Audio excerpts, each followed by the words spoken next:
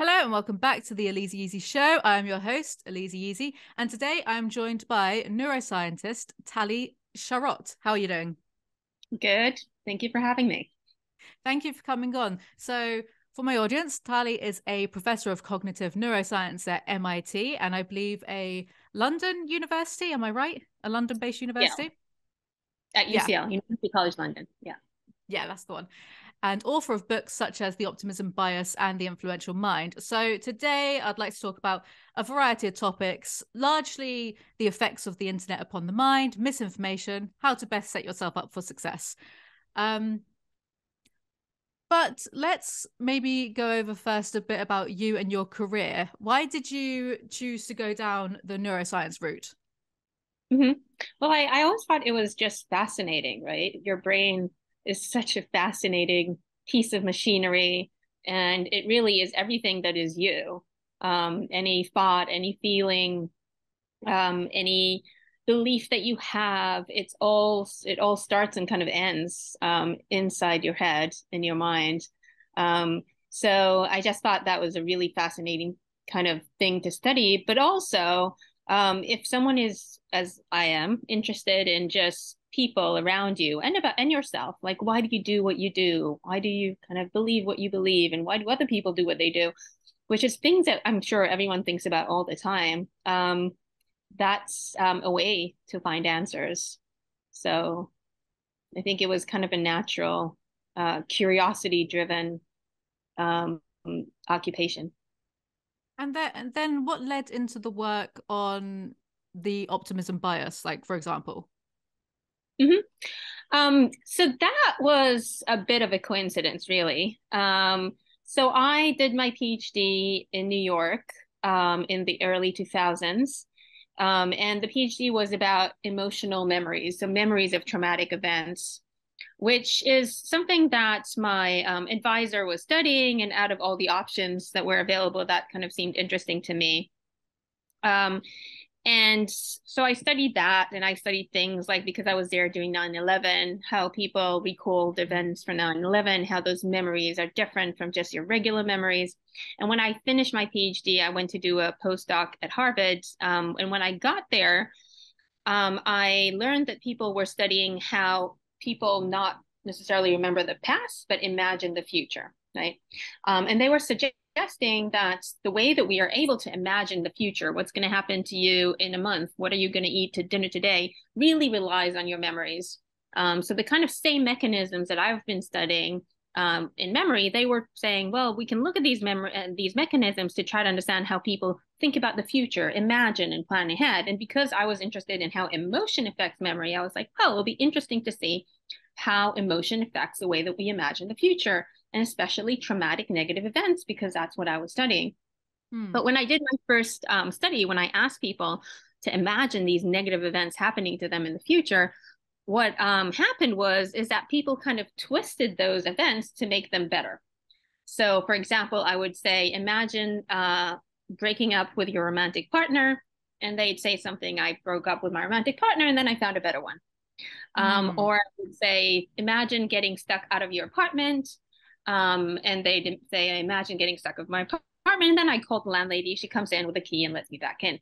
So they were always kind of trying to find solutions, right? I put them in these kind of negative situations in their mind. But when they think about it in the future, automatically they think about, how can I solve it? How can I make it better? Right. And it ends up being not a negative event. It ends up being a perfectly okay event.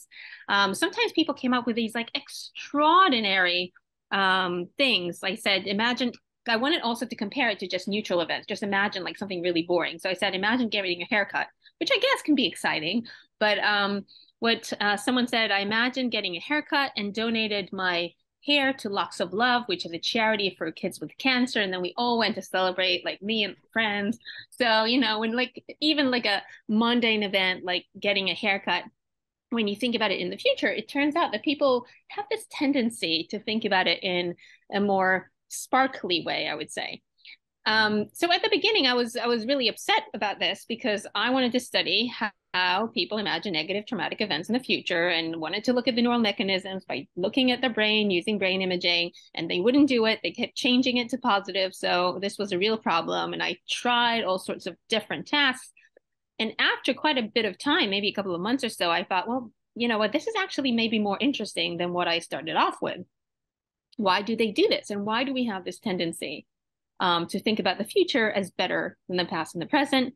That then led me to this whole literature that already existed in a field called behavioral economics, that is related to the optimism bias, this tendency to believe that the future will be better than the past and the present. And why do people do that? What drives that Mm-hmm. optimistic projection?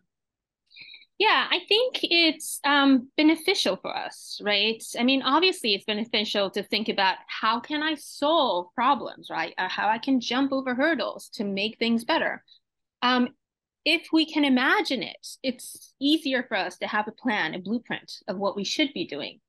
Mm. Um, and also, it enhances our motivation because if you can imagine how you would get to your goals and how you would solve problems, that enhances your motivation. You feel, okay, I can go out there, I can try, right? If all you can imagine is I'm going to fail, I'm not going to find, a partner, I'm not going to be able to get into my house, then you don't really try, right? And if you don't try, then obviously you don't succeed. That's the first requirement, is that we put in effort and try to achieve those goals. So I think it's kind of a necessity. And so for that reasons, I think humans have evolved to have this optimistic bias tendency because the likelihood of survival is greater if Mm. you have it in general. Speaking of human evolution, I'd like to go on to the internet. But to really, I guess, boil it down, when I look at the internet, I'm seeing this exchange of information. Right now, we're having a conversation, we're exchanging information. So, to go right to the beginning, why do humans like to share information in the first place, in general? Yeah, I think there's a few reasons. One is there is an advantage to the whole species, to the whole society, right? Mm. If all I know is just inside my head and I don't share it, and then it goes with me to my grave, then the next person who comes along has to start from ground zero. So it makes absolute sense that in order for a species to develop, we need to continually share information. And so one possibility that, again, in order when things are helpful in terms of evolution and progression of a species, many times what happens is they turn to be something that is rewarding, that feel good, right? And that anytime that something feels good, you want to do it. Mm. And if you want to share because it makes you feel good, well, that means that other people can get the information. It's good for our species in general. So it seems that sharing information is something that makes people feel good. There's been studies looking at brain activity, and it's been shown that when people share information, even when it's just like very mundane information, there is like a trigger of a reward signal in the part of the brain that's the reward center and reward system. So we think it is rewarding on average to share information, and there's good reason why you would want to do that on average. Now, of course, it doesn't matter how useful the information is. How is it going to make other people feel? Is it something that they don't know? Is it something that they do know? Um, and that's like a whole other question because that basically boils down to a person trying to predict what other people know and what they want to know in order to give them the information that will be helpful for them versus information that actually can get them in the wrong direction. Yes, because, and I can only really go anecdotally, but I find that with the internet, we have almost an information overload. There's a bit in The Influential Mind where you give some stats about, there's like 3 billion internet users every day. There's like 1 million YouTube videos watched or like 1,000 uploaded every second, et cetera, et cetera. This overflow of information. And then when I look at certain social media sites, Facebook, Twitter, sometimes TikTok, if I go on to news sites, the Metro, this English newspaper, etc., it seems to me to be quite negative. Though that's only anecdotally, though I go on the internet, everything seems to be quite negative. So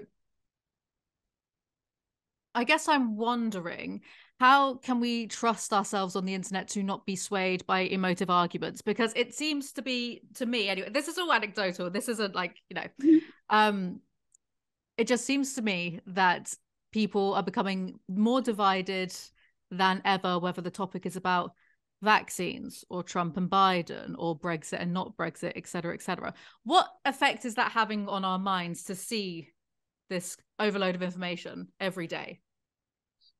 Yeah. Um, so I think there's a few problems when it comes to getting information online. And one of the problems is that you're not just getting random selection of information, right? The information that you see is information that has been catered for you. By algorithms, by the fact that you tend to follow people who are like you, that think like you, and so on. And so that creates these kind of bubbles, right? Where we're getting information, but we're not really getting all the information. We're getting kind of information from people who are maybe in our geographical area or in the same kind of political group, right? And because we don't have all the information, that can really lead to misconceptions, which we see that all the time. So it's a problem. On one hand, there's so much information. On the other hand, we're really only seeing part of the information. So that's a problem. Then another totally different problem is it's created in another way, which is people, when they post, just like personal posts, right? I mean, they're not going to post everything. They're going to post what they want others to perceive and what they want other people to believe about them. And again, that creates kind of a misconception of what is reality, right? What are actually other people doing? How are they spending their time? What are they achieving?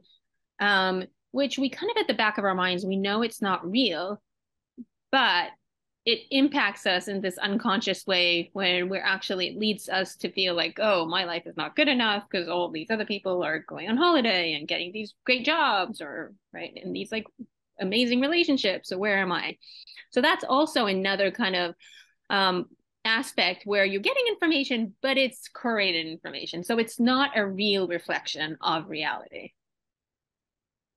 Yeah, I tend to think that, as humans, we've been around we've been evolving for millions of years. Technology is recent technology. Social media we've had for the past, 20 or so, less than 20 years. I kind of think that our hardware, our bodies, our brains are outdated for this newer software. Though also we tend to adapt quite quickly, depending on our surroundings. That's just basic survival of the fittest. So I guess my question there is the internet and all of this information, some good, some bad, is it something that we can learn to adapt to rather quickly? Because again, anecdotally, it seems quite disastrous. We know that mental health is worse for teenagers with Instagram. We know that, didn't Facebook do something to sway one of the political elections somewhere in the world? It might have really been in England. We know that there are people acting in bad faith, but in the influential mind, you said that when you search on Google, it's taking your browser history and catering articles specifically for you. And I thought, well, of course it does that, but I didn't make that connection at the time, but of course they do that. So is it something that we can learn to manage and fairly quickly before damage is done, or are you optimistic about it, basically?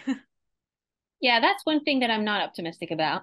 So the problem here is that social media platforms and also other like just search engines are actually engineered to work with how our brain operates in a way that is not beneficial for us, right? So basically, we have there's needs and biases that we have. We are very receptive to what other people are thinking, right? To feedback from other people. We want to know about them. We really like these likes, like little immediate rewards that we will like go out of our way and do like 100 photos just to get like more likes, more shares, which is kind of, I mean, there is some financial, relation to it, but in the end, it's a little bit silly. And so social media has basically engineered a platform where it's catering to these things, to our need for like immediate rewards all the time and like this social environment. It's a lot of these kind of external rewards, right? And the confirmation bias, our tendency to look for information that confirms what we already believe, to be with people, to kind of look out for information from people who are like us. So it's catered in a way that fits exactly to our biases, and makes them worse. Hmm. So for that reason, it is a little bit difficult to think like, how are we really going to adapt? Because it kind of fits to how our brain already works, but in a way that is like not the good aspects necessarily, or at least not in these kind of doses.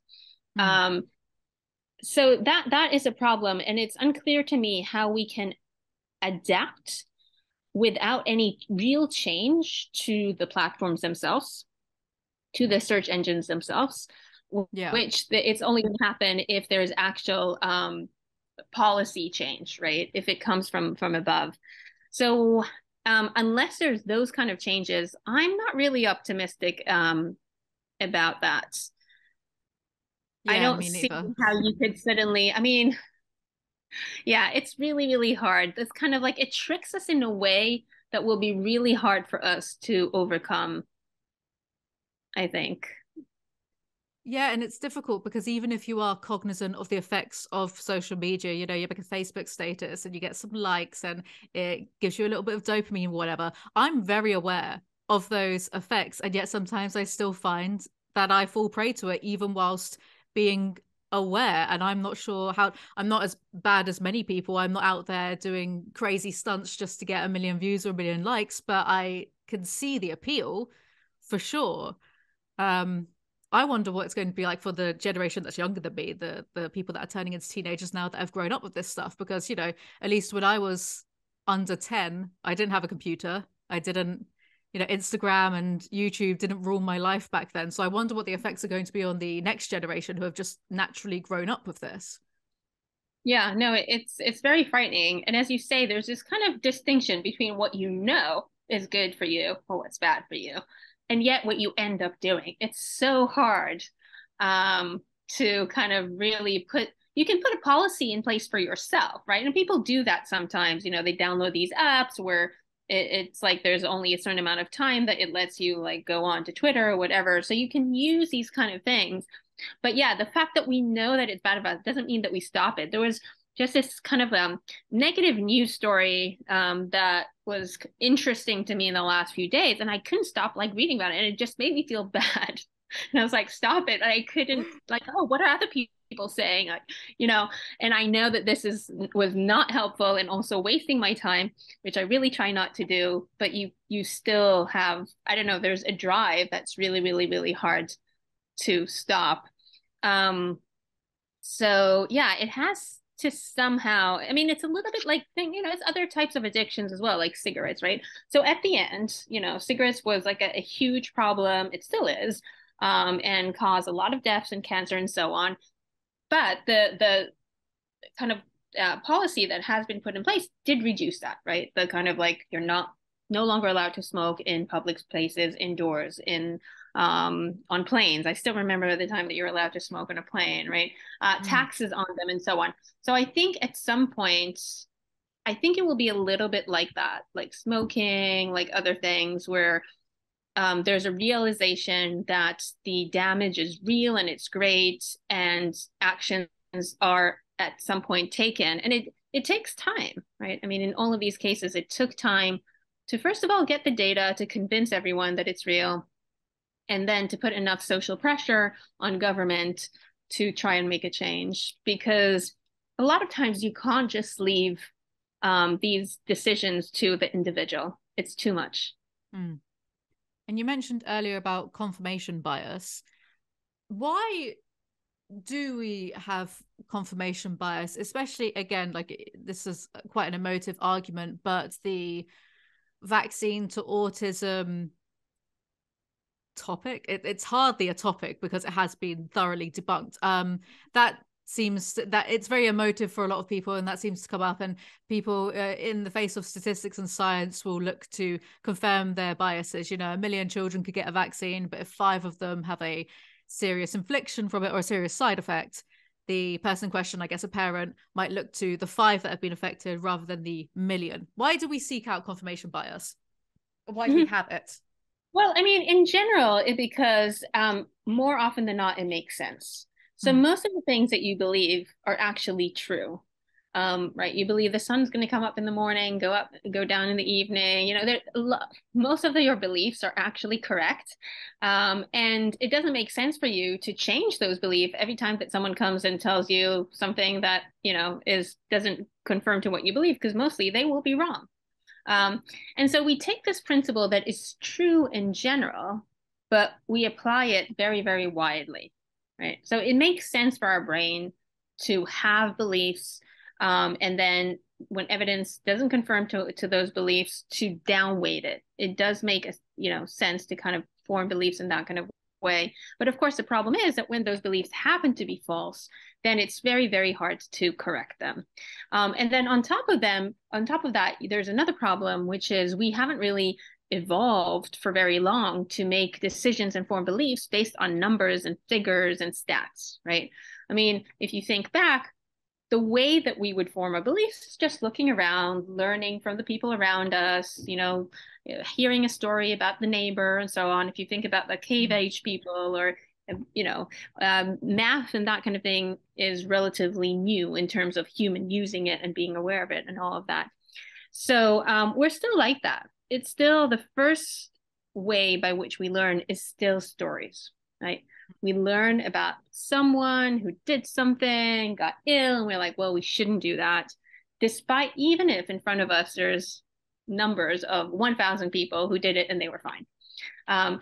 So that's kind of the evolutionary reason. But also, if you think about why do we learn from a story so easily? Well, it's very vivid, right? It can stay in your mind. I mean, numbers is like, okay, you think about it and then you kind of forget it. But like a story, that's something that you can imagine with detail and vividness. It's easier to remember, especially if it elicits emotion. It grabs your attention. Once it makes you feel, it also makes you think. And so those tend to be very powerful and hard to combat with just a graph. I remember being quite young, probably a teenager, and finding out about the autism to vaccine conspiracy theory, because that's what it is. And I read about it, and I was a teenager, I was young, and I thought, wow, that's crazy. If that's true, I can't believe that's happening. And then not too long after, I read the actual science behind it, that you can test a baby for autism whilst they're in utero. So that disproves that vaccines are causing autism. So if you can test it whilst the baby is a fetus or like a far along developed, I don't know. Essentially, as soon as I read that information, I completely debunked the prior belief. I changed my mind, kind of like that, kind of instantaneously. Like, oh well, that makes more sense to me. But as you said, it seems as though it's quite hard for people to change their beliefs when they're presented new information. So when and why do beliefs actually change? Right. So, I mean, if your belief is not very strong, Mm-hmm. right, then you could easily change, and they change all the time, right? The beliefs that are hard to change are ones that like you hold very strongly, which are not all our beliefs. That's one thing that's hard to change.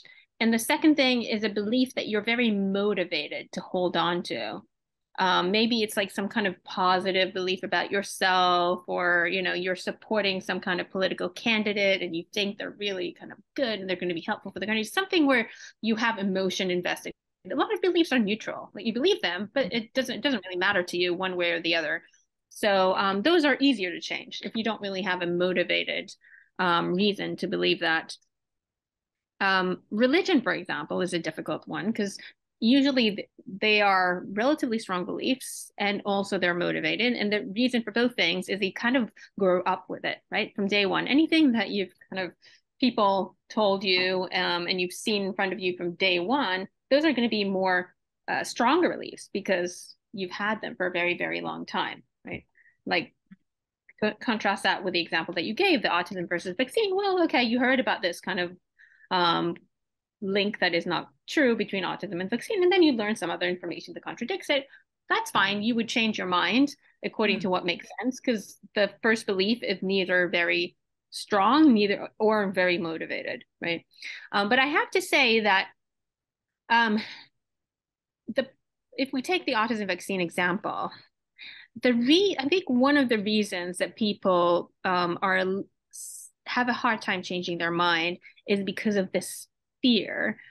And it is especially when they have kids, right? They have children and they really fear that they will do something to harm their child, right? Mm. I will make a decision to vaccinate my kid, and and what if this link is true, right? So that um, is, I think, different. I'm assuming that when you learned about that, it wasn't in the kind of context of should I vaccinate my kid or not, right? No. Um, so when those kind of stakes are high in that way, that makes people, it's kind of like, it's just like, again, it's a high stake situation. A lot of emotions are involved. And when emotions are involved, that's really kind of gets things, it's a little bit complicated. Um, right. I mean, and emotions can be involved in many, many different domains. So health domain is a domain where there's a lot of emotions. I mean, if you think about like the pandemic and all beliefs relate to pandemic, politics is another one, anything to do with relationships and children and that kind of thing, but also business. Right. If you're an entrepreneur and you're working in a startup, you really want it to succeed. You have a lot of, invested in it, and a lot, there's like emotions and a motivation. And again, that is another place where people may hold on to false beliefs for a very long time because they're reluctant to give up that hope. Hmm. Yeah, that's true. Humans are very emotionally driven. I always speak as though I'm not a human. We're very emotionally driven, so it's hard to present arguments that are purely logical, factual, when we are more prone to emotion. But you'd think knowing that would help it somehow, and yet it kind of doesn't. Because you've used the example of smoking before. Warnings on cigarette packets, they tend to not really do much positive effect. Having smoking kills on a pack of Marlboros. Why is that? Mm-hmm. Um, so first of all, our emotions are not something that we want to get rid of, right? Mm. They're there for a reason. They do give us good information about the environment. When we feel good about something, it's usually an indication that that thing is good for us. And when we feel like scared, there's probably a reason, right? So emotion is something that is it could be a crude signal, but it is a helpful signal. So we don't want to be just, well, they're not helpful at all. I should like ignore them completely. That's not the case. Yeah. And so when it comes to the warnings, I think what we find is that normally people try to rationalize away those kind of warnings. And they say, well, yes, it kills, but I'm going to be fine. My grandmother smoked until she was 100, so I must have really good genes. So we start actually trying to use logic in order to end up with a belief or an action that we really want to do, right? But we need to kind of like justify it.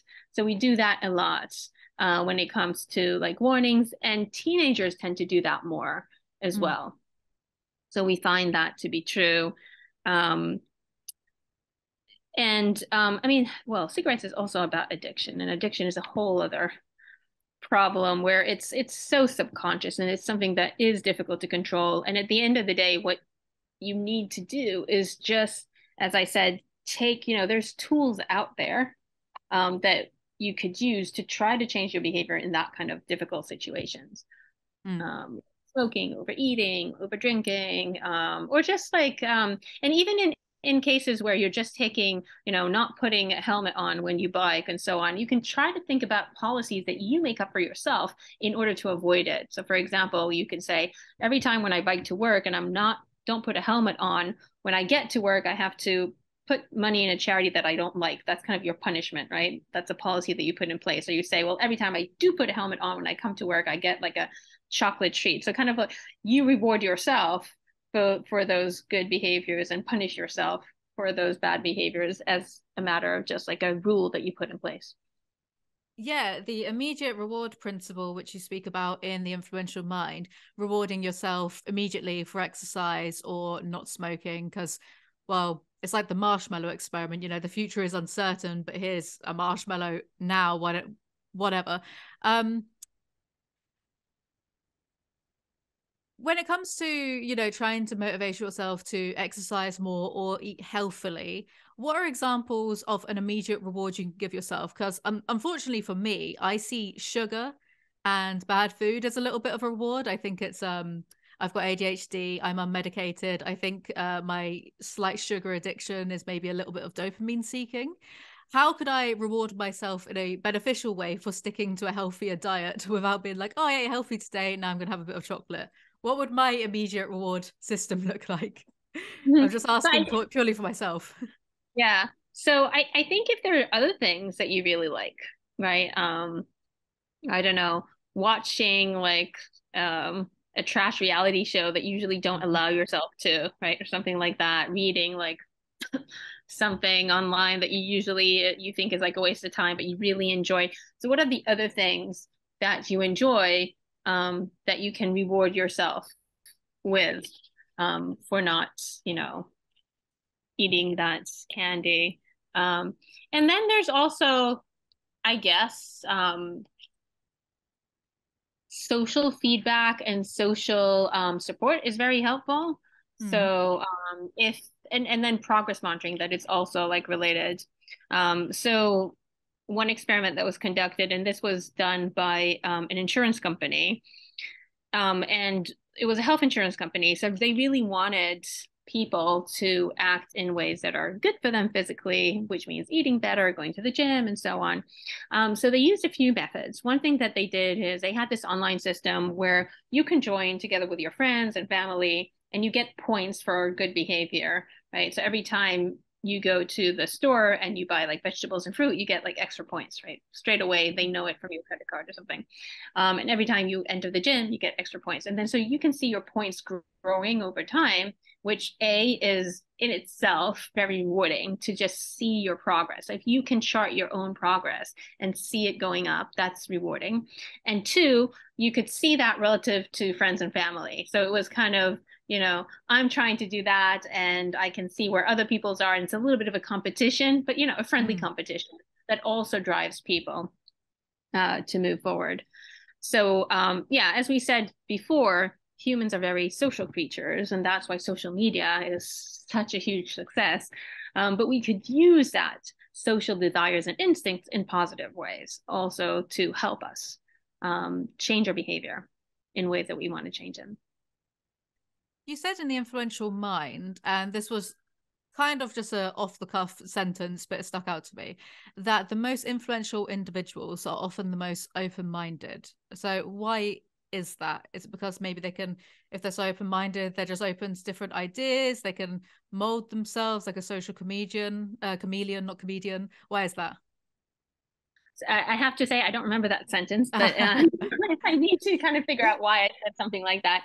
I'd guess that maybe what I meant was that in order to influence other people, you need to understand their point of view. But really, you know, really be able to put yourself in the other person's shoes to understand what do they believe, why do they believe that, what emotions, right? Because if you don't, when you try to just convince someone else just coming from your own mind, what you usually do is you use strategies that will be convincing to you from the point of view that you are, but not to the other person from the point of view that they are, right? So for example, you might say, if you talk about again to like this kind of vaccine autism kind of link, you'd be like, well, look, here's all the studies and all the graphs and all the figures that show that there's no link. And maybe that's what was convincing to you. And we know it was to you because you just told us. But for the other person, maybe they don't want to vaccinate because if they have children and they have anxiety and fear, right? So to be able to put yourself in other people's mind and try to understand why are they believing that, which often the reason is so different from what you'd expect. Like, let's take an example of flat earthers, like people who believe that the earth is flat. Right? I think there's an interesting, or at least was an interesting documentary about this on Netflix. And what I took from that is one of the big reasons that they believe it is because it gives them a social community. There's a whole community of people, right? And it brings them together. And it's a lot of time as people that haven't really found themselves. And by grabbing onto this kind of peripheral group, which what brings them together is this odd belief, they are cultivating friendships, romantic relationships. So now this is really important because if I stop having that belief, that means I have to say goodbye to my friends. And, so there's these reasons that you don't even think about from your point of view, like someone coming from outside, of why people will have these odd beliefs. And usually it has nothing to do with accuracy, right? I mean, I think people tend to think that, oh, we are trying to form a belief that's accurate. That's what we're trying to do, have an accurate, but it's not what we're trying to do. Our beliefs are about like, how can I, unconsciously, of course, how can I gain most from my belief, right? Gain in the terms of like, which belief will gain me happiness and relationships that I want, and maybe a job and so on.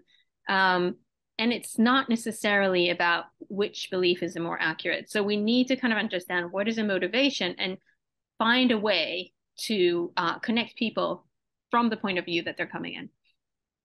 The Flat Earth documentary on Netflix was very interesting to me too, because there were two things that I noticed. And that was number one, the sense of community, because as social creatures, we are so community driven. Maybe it's a throwback from, I don't know, being hunter gatherers in very small tribes, like 200 people. We seem to thrive when there's community.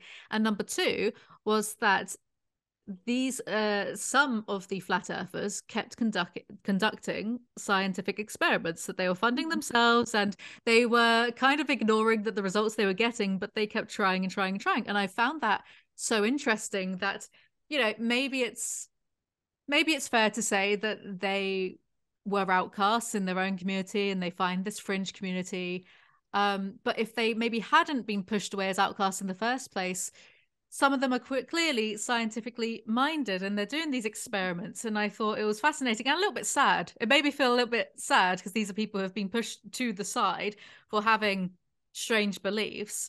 But they were really trying to go. So I don't know. It was a very interesting documentary. So I like that we both came to that conclusion of, oh, they're community driven. That's what's linking them. It was very interesting. Yeah, but you're making a good point that a lot of people with these kind of beliefs that we think are a bit unusual, they often do try to use science to provide evidence for their beliefs, right?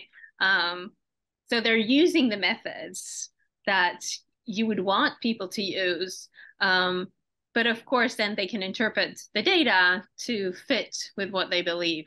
And it's not that scientists don't do that. I mean, it is true that you often find that scientists come in with a very strong hypothesis, right? And they're out to like prove their hypothesis. So they do the science, but when they have the data in front of them, they can interpret the data in ways that are more likely to confirm their hypothesis, right? And the reason that they would want to confirm the hypothesis is all sorts, like, maybe it's related to the career, right? They wrote papers about this and now they want to find the evidence. So I think this is not just a phenomena which is, oh, people like flat earthers, but in fact, even scientists in good institutions and universities will often do similar things.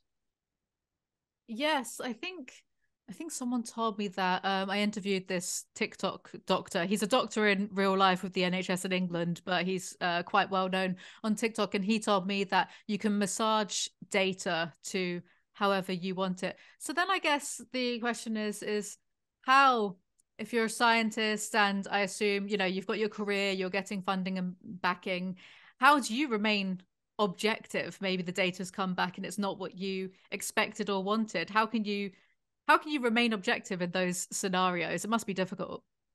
Yeah, I think what you need to use, funny enough, is your community.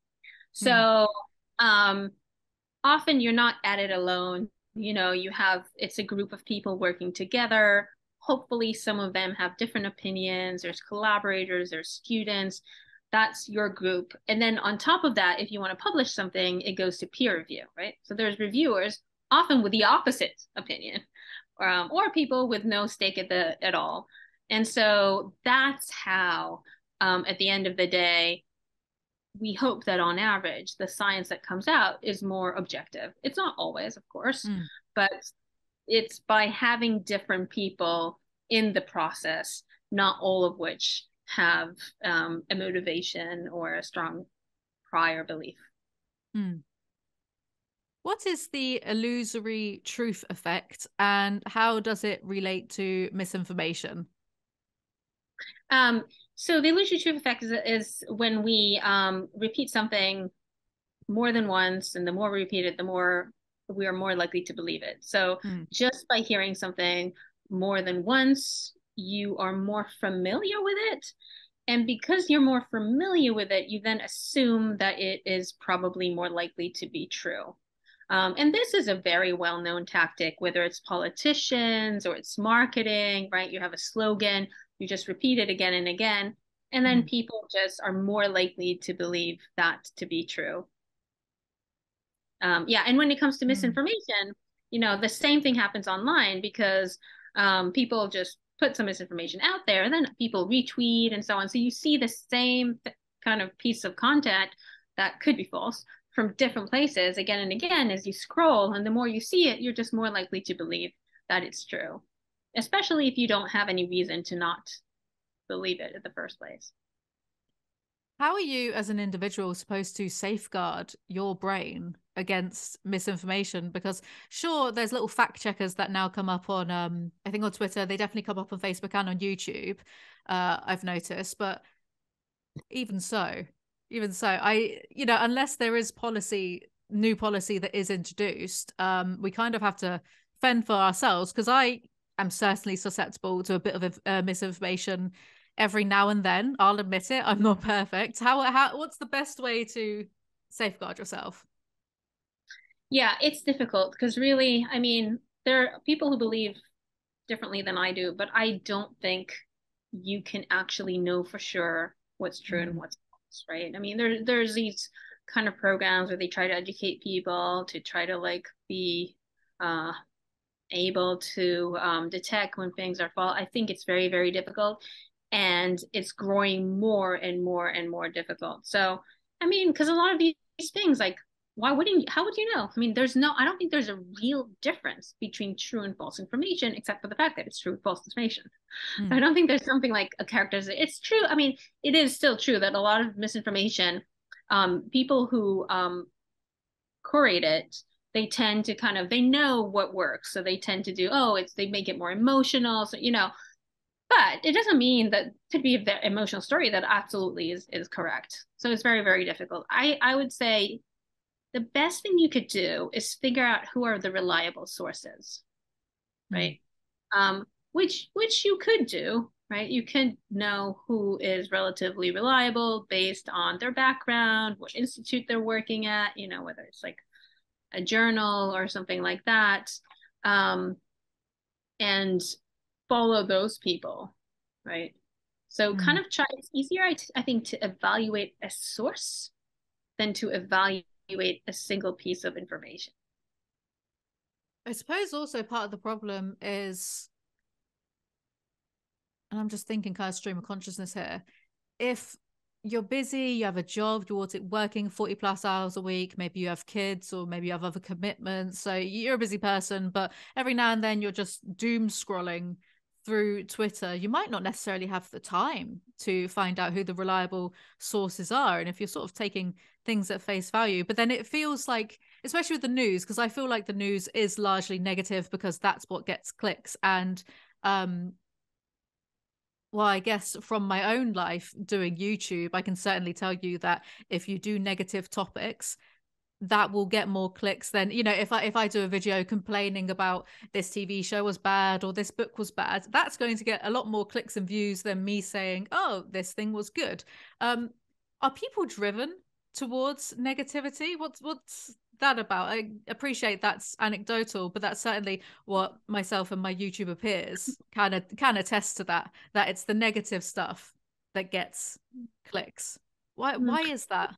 It's interesting because when it comes to ourselves, we definitely prefer positive information, right? About Hmm. us, about our prospect, about like, what do other people think about it? So when it comes to all that, we definitely prefer positive.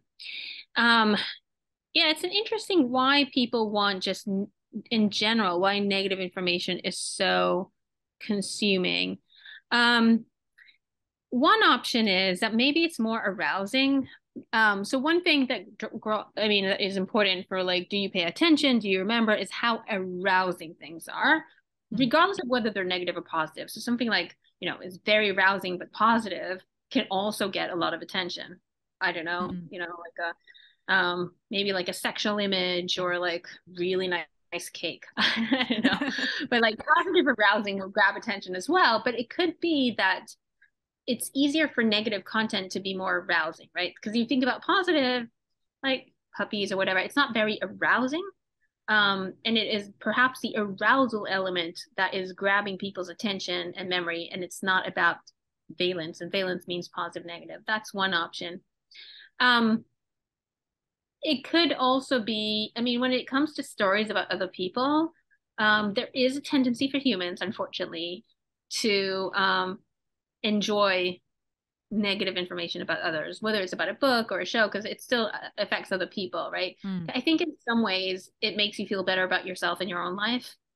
Um, but also it could be, depending on what the negative story is, it could be, well, I want to learn this negative information to avoid it, right? Mm. So again, if it comes like kids, for example, I tend to find myself if there's like news stories about like negative things happening to kids, I tend to click on it to be like, oh, how did this happen, to make sure to protect my own kids, right? And Mm. in a way that obviously is not probably not good for your mental health, but I think it's like this kind of instinct of like, oh, I need to know all of these negative things that can happen so that like I can make sure that it doesn't happen. So maybe it's something like that. I mean, you could do that for your own self, I guess, but I don't know. There's something about protective when it comes to children. Do you know, I don't have children. Yeah, I don't have children, but do you know, like, because I think if I was in that mindset, I would just be worrying all the time. I would, because I don't really, I tend to not like, difficult. Let me try and reframe my sentences, because I certainly do look into morbid things, but I also don't like it at the same time, because I don't like to think about the many ways that my fragile human shell could disintegrate. Like, I don't like to know about all the different types of cancer that I could potentially grow, or this bad thing could happen, or this autoimmune or whatnot. I tend to sometimes prefer to live in ignorance rather than in truth. So I can't imagine what it'd be like to have children and be worrying for their safety. Yeah. So I think in general, it is true. I mean, in general, people do like to not know and avoid this kind of information. But I have felt in my own life, and I heard it from other people. I don't know about studies, but I'm assuming it seems like it's probably true that you have like a flick, like going from not thinking about like mortality and so on to having children and then thinking about it quite a bit and frequently, because now you have to protect them and you have to protect yourself because you need to be there to protect them, right? So it's a really switch from not thinking about these things, not worrying about it so much, to really having it kind of relatively constantly in your mind. Um, Maybe it's also something hormonal, and I think, though I do think from like what I hear, it's females and males as well. Mm. Um, but it's still, I think it must be a biological change of sorts that happens, which potentially is again at the end of the day evolutionary adaptive, because um, kids are vulnerable, they need protectors. Mm. um, and you can imagine this is something that you go back hundreds of thousands of years, and like that would be something that all parents had to kind of focus on more, while before that not as much. So I tend to think it is a switch that happens, and it's Mm. interesting to see when it does it ever like switch back or not. um, once they leave the house or something like that. Mm. Yeah, it's interesting. You've stated before that emotions are contagious. We directly influence the people around us, even if, I don't know, you're on the bus and if someone looks worried, you then start to feel worried because your mind goes into alert mode. Or if they look worried about, and I find that I do that quite a bit if I'm on the tube. If I see someone looking a bit shady or suspicious, I immediately go into, right, I'm going to get off at the next station because clearly someone's got a machete. That's just like where my mind actually, it happens. It happened on the tube last year. Someone went on with a machete. So I try and avoid the tube.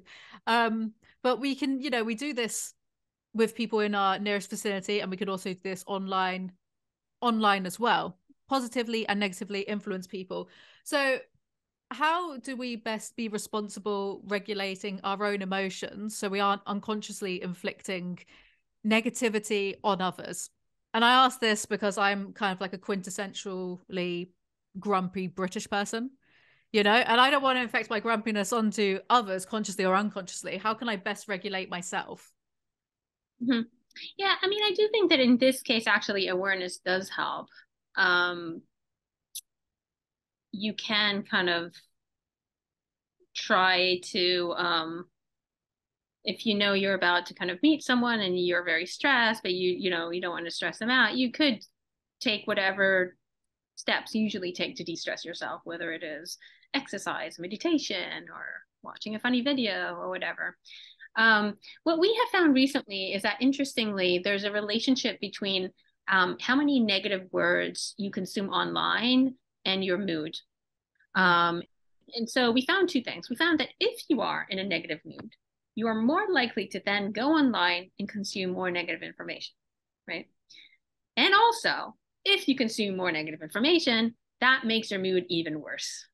Um, so at least when it relates to like online, we're working, and actually this one is almost done, but we're working on this tool that when you Google something, so you Google anything, the results come up, and when you have this plugin that we developed, it has a little smiley face or grumpy face next to each website that tells you how negative or positive the information is, right? So just to give you more knowledge before you go in.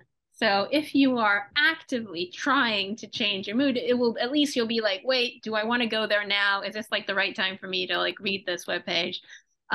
So it's a bit, the way that we think about it is a bit like the nutrition labels. You wanted to eat something and you're looking at the different options, the different bars, for example. So you flip it and you say, oh, this is like how many calories, sugar, protein, and so on.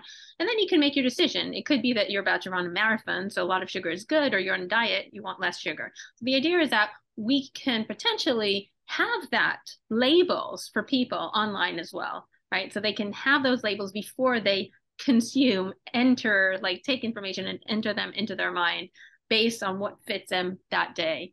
Um, so that's something that we're working on. Obviously, it's not available now for people, but we're hoping that that's the direction that perhaps is something that people could use in the future.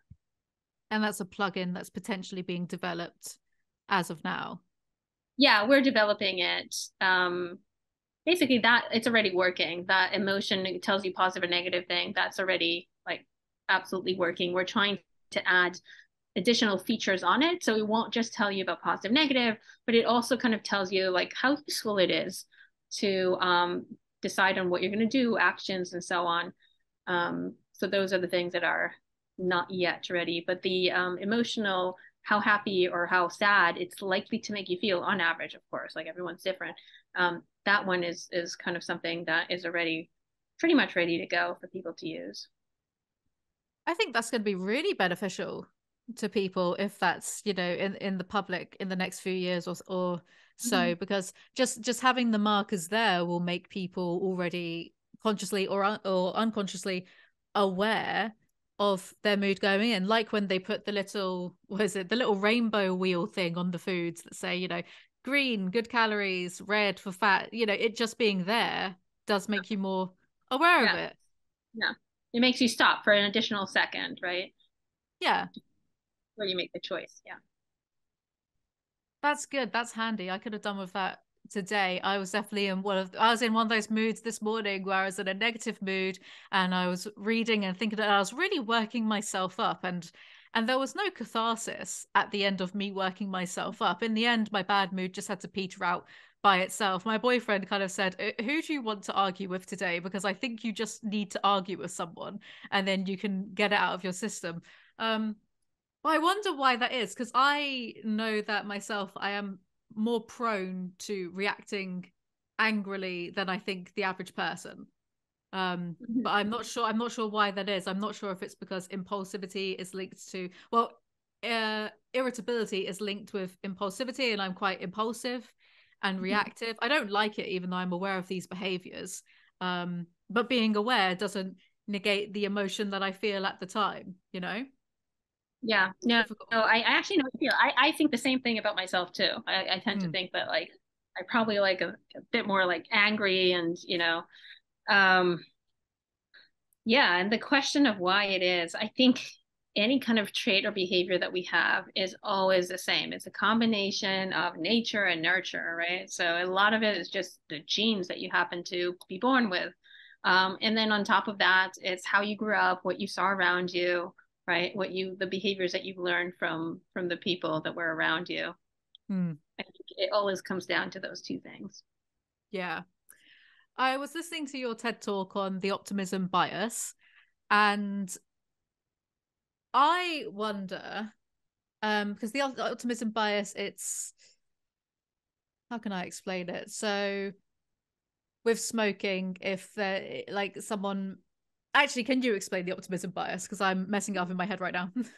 Yeah, it's our tendency to overestimate our likelihood of experiencing positive events in our life, like Mm. having a prosperous career or having talented kids, and underestimating the likelihood of experiencing negative events in our life, like divorce and accidents, illness, bankruptcy, things like that. Yeah, because I was watching your lecture and I genuinely think that I've got the inverse of that. I have a pessimism bias because every time I get into a car, I do think there's going to be something that goes wrong. There's going to be a car accident. So flying in a plane. I mean, I've been researching so heavily how I know how planes work better than the average person, I think now. And still, the thought of like going on holiday in August on a plane is, you know, um, I am overly negative about, health anxieties. Oh, I've got this pain. It's going to develop in some type of cancer. I also get it about my work life. It's not just health and mortality related. It's, oh, will YouTube keep up? Am I going to have to get a regular job in a year's time? I don't understand how I'm so pessimistic when other people seem overly optimistic about their capabilities. Why are some of us maybe inclined towards pessimism over optimism? Because I would like to become more optimistic. It gets in the way of creative endeavors. I want to write, and yet I get in my own way by saying, oh, it'll be rubbish anyway. There's no point trying. How can one, like, is it possible to make the switch from being pessimistic to optimistic? Why are some of us pessimistic in the first place? Okay, so first of all, what we find using a lot of different measurements is that about 80% of the population has an optimism bias and 20% don't. Mm. Um, and however, we also find that people have a very poor understanding or ability to report their own optimism bias, which means we do find that a lot of people do believe they are realist or pessimist, but then when you actually measure it, it turns out that they do have an optimism bias. Not necessarily saying that it's you, but it is relatively common that people think they're pessimists, but in fact, when you actually ask them to predict a whole bunch of things and then see what transpires, it ends up that they still our predictions are better than the Mm. outcome. Again, in your case, it doesn't necessarily sound like that because you haven't been in like car accidents and so on. But yeah, but that is the case, especially in societies where optimism is not necessarily considered to be an especially good thing. So I don't know. I guess like some European cultures, it changes. But there are some cultures, I don't know, French or so on, where like pessimism is considered to be the good thing, not optimism. Well, in the U.S., for example, optimism is a good thing, so most people will say that they're optimistic. So, like from that, just like the points are, we're not very good at assessing our own optimism, and B, not everyone is, so it's about 20%, and C, you could still be optimistic in some parts of life and pessimistic in other parts of life. That being said, of course, there's a scale, and it goes from like absolutely pessimistic all the way to optimistic. And there's what you're asking is like, well, what determines that? And B, like, how can I change? In terms of what determines it, again, it goes a bit to what we were talking about before. About 40% of it is probably genetically predetermined. Hmm. And the reason that we think that is how optimistic someone is very much related to their likelihood for depression and anxiety, which we know is about, 40%. People will put in a different number, but around that, predetermined, right? That still leaves 60% that is not. And again, that 60% can be very much related to your environment, how you grew up. Those things will impact optimistic levels again as well. Then in terms of changing, it is hard. However, there's some studies showing that change is possible. For example, from Martin Seligman. And what he did, he trained people to adopt an optimistic mindset. Basically, what optimists tend to do is that when something good happens to them, you got a job that you really wanted. They tend to interpret that as like, I got the job because I'm really good. I'm really talented in interacting with people or something like that. And because of that, I'm going to not only get this job, but be really good at it, get other jobs, right? So they're now taking this positive outcome, inferring from it about something that is trait, that is stable, and is general to other things and will project into the future. When something negative happens, they tend to do the reverse. It's like, you didn't get the job. They say, well, you didn't get the job. I didn't get the job. Well, someone else happened to be better. It's not like, they don't interpret it as like it's stable. It's more like, it happened to be the case in this instant. It doesn't mean anything about me that's stable, that's trait, that would generalize to other aspects of my life. So Martin Seligman trains pessimists who think in the opposite way to start thinking like an optimist, meaning to interpret positive things as it's related to me. It tells me something about my life, where it's negative, more like, well, it's something temporary that I could change. So when it comes to, say, you want to start a new project, or you're getting a new job, new relationship, what's the best way to set yourself up for success with being optimistic? Take a new project, for example. What are the best ways to make sure that you do a good job? Not trick yourself, I guess. I think I heard you say on, I think it was Diary of a CEO, that you'll tell your team that they're doing a really good job, and you're sort of rewarding them with positive affirmations. How can you apply that to yourself if you're starting a new thing? Well, I think it's good to think about how can you get to that positive outcome that you want, right? So if it's a project, the success of a project, okay, what can I do to make that successful? And really try to think about it in details. One, if you think about it in details, it becomes more plausible, right? You have like a blueprint of like, this is how I'm going to get there, which makes you believe that it's more plausible to do. And plus, it's good because now you have like a plan of action.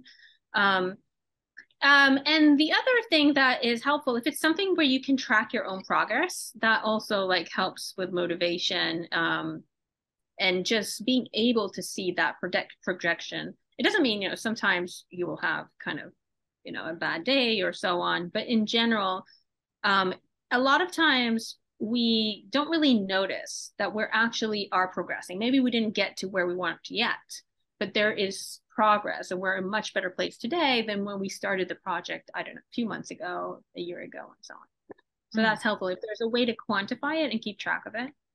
Do you have any tips for the best, good habits to maintain in a daily life for the best results, whether it's exercise, diet? So you say progress monitoring. With progress monitoring, does it count if it's, I don't know, say you're using like a calorie counting app, or the Fitbit step trackers? Is that a way of progress monitoring? Yeah, I mean, those are basically what these like fitness apps do, right? Exactly. It shows you like how you progress, and it gives you like little stars and congratulations, which is good too, right? When you've reached certain levels, it's good to kind of get a reward, whether it's like a feedback from someone else, or a reward that you give yourself to acknowledge that.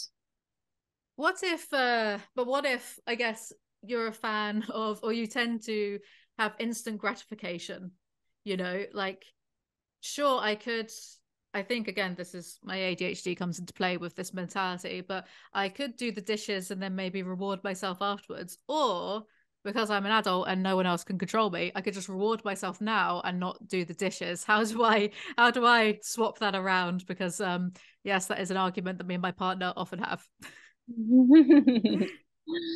Um, yeah, I mean, I think what you said about your partner, that's probably the solution, right? If you're really having a hard time um, controlling yourself, maybe having someone else observe you, being accountable for someone else is kind of the answer. Um, Yeah, I've said to him many times that he should be my manager and just manage me, because I do have that object permanence issue as well, where if I don't directly look at the dishes that are in the sink, suddenly they stop existing in my brain. And I'm trying to tell him this is a real thing. It's not an excuse. Um, well. Okay, well, thank you so much, Tali. That is all we have time for today. Thank you so much for coming onto the show. Thank you for having me. That was been really fun and interesting conversation. Yes, it's been really interesting to talk to you. And for everyone else, if you enjoyed this, do remember to like, comment, subscribe, follow us on Spotify and iTunes. I put out podcasts every week or so. And I'll see you. Oh, if you want to follow more of Tali's work, where can people find you? Yeah, so the website for my lab is called the Affective Brain Lab. That's with an A, affectivebrainlab.com.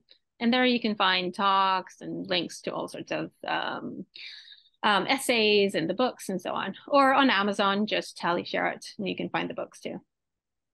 Okay, great. Thank you for coming on, and thank you to everyone for watching. And I'll see you guys next time. Bye. Bye.